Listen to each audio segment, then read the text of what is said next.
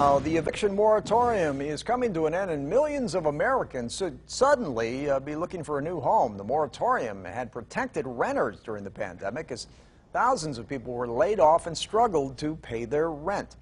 But when those protections end on Saturday, renters now worry what's going to happen to them.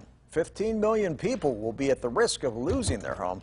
There is federal money that is supposed to be going out to help renters, but nearly half of the country has used less than 5% of it. For many families, they don't have an easy option on where to go next.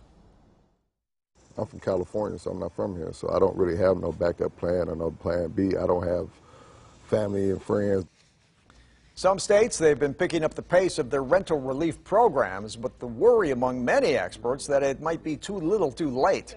Once the moratorium ends, many renters worry just how long they will last.